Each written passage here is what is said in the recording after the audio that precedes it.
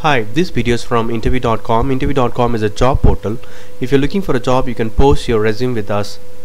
In this video, I'm going to talk about 5 short Java interview question answers and very important Java interview questions. What is import used for? So in your Java class, you can use import statements. What is that? What is the use of that? Import statements enables the programmer to abbreviate the names of the class defined in a package. So you have Java Lang package and there are a lot of classes inside Java Lang. So in order to include all the classes from Java Lang, you can use import.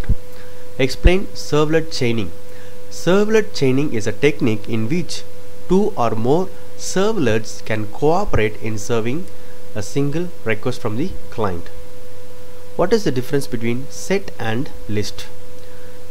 Please remember, set stores elements in an unordered way but does not contain duplicate elements at all. I want to repeat this: set does not allow duplicate elements at all, whereas list stores elements in ordered way but may contain duplicate elements. So list will contain duplicate elements and set will never allow duplicate elements.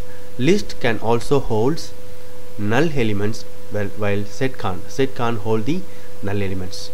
What is the difference between hash map and hash table?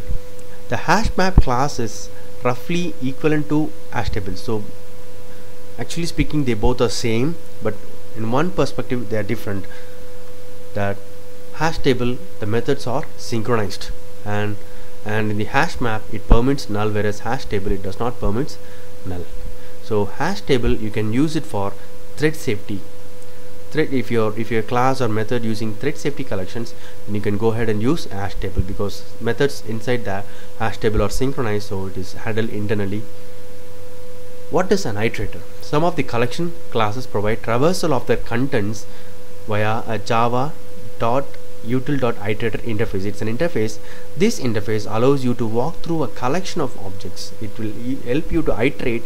Say you have a collection object and you have added some 20 items inside the object, inside the collection, and if you want to iterate those 20 items, you can use iterator, and each object in turn.